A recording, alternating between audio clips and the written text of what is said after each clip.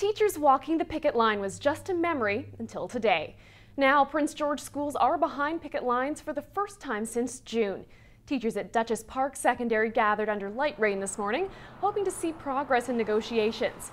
They want to pressure the province to get a deal done before the strike drags into September. The province's public education system has been at a standstill since teachers went on strike, calling for higher wages and better classroom conditions.